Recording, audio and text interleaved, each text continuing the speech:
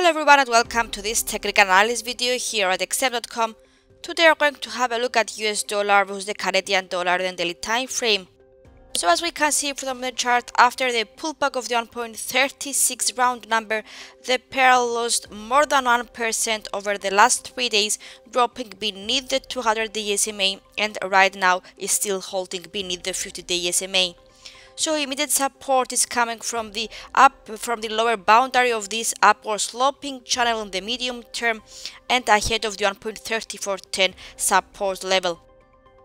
More losses will drive the market towards 1.3355 and 1.3285, and any movements even lower, it will change the outlook to negative.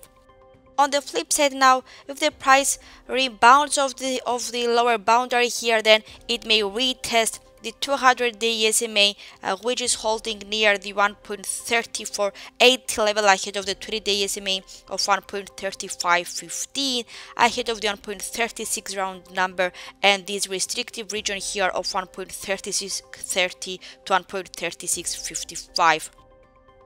Looking now at the technical oscillators down here, the market is holding beneath its trigger line but is still above the zero level, while the stochastic dived beneath the 20 level, suggesting that more losses are coming before the market moves to the upside again.